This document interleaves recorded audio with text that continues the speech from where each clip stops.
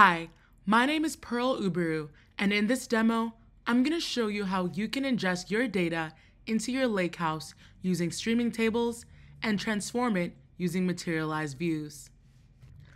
A streaming table is a type of table for ingesting and processing streaming data into the lakehouse architecture.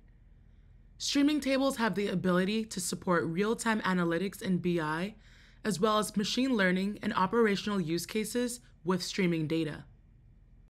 They can also efficiently handle high volumes of data via incremental processing versus large batches.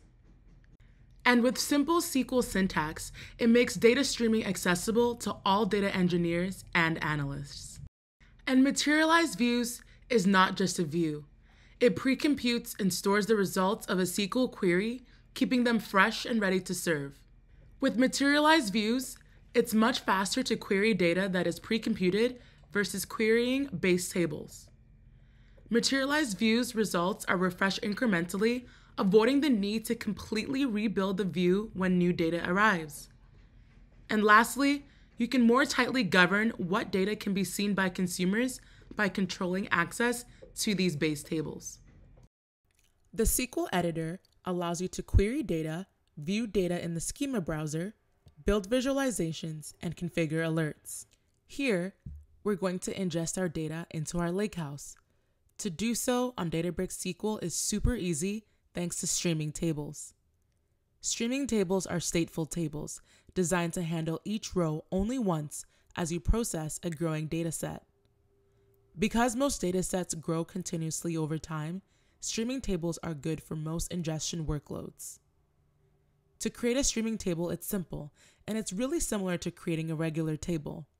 Instead, we'll use the create or refresh streaming table command and then read the files from stream. Now that my customer's data has been ingested, I have created a streaming table to ingest my orders table as well. We can also create a materialized view.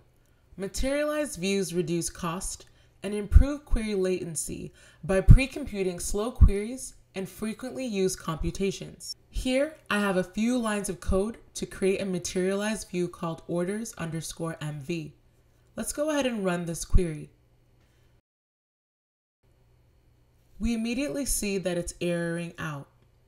Once we read the error and then click Diagnose the error, this is where Databricks Assistant comes in. Databricks Assistant is a context-aware AI assistant available natively in Databricks notebooks, SQL editor, and file editor.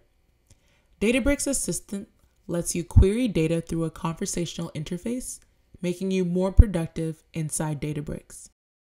The Databricks Assistant has provided a solution to our error. So let's go ahead and copy and paste this, make a few edits, and then let's run this query. Now that the materialized view is created, we can see our materialized view by clicking the catalog browser and then opening up the view in the catalog explorer. Materialized views are valuable for analyst teams in a data warehousing context because they can be used to speed up end-user queries and BI dashboards and securely share data.